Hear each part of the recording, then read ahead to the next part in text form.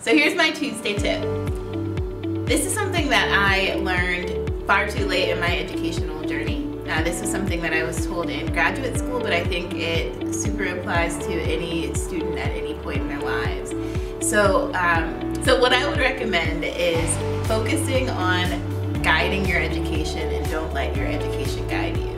And so what I mean by that is making sure that you are using all the opportunities that you can to make every class, every assignment, everything that you do in your courses relevant for you and what your specific journey is. So that can be if you are taking an English course, for example, and you know that eventually you want to be an entrepreneur and open your own business. How can you use your English papers to lead up to that?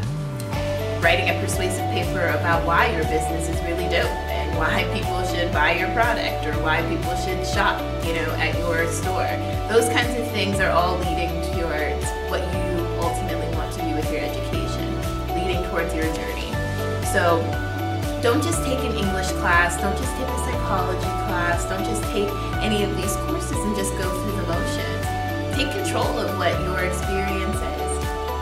I teach psychology courses here at the college, and so I have career papers that my students do. So how can you use those career papers to think about, maybe if you are in our Surge Tech program, how as a Surge Tech are you going to use the emotion of compassion? How is that going to be relevant for you? So finding ways to guide all of your assignments and everything that you're doing in your courses towards your ultimate goal, I think is a really important concept for students to understand and for them to start to master very on in their experience.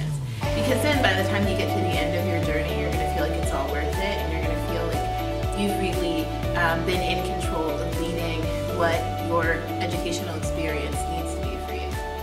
So that's my Tuesday tip. I hope that was beneficial for you. If this is something that you've done before in your courses or something that you think that you can start, tell us about it. Share how this has shown up for you in your educational journey.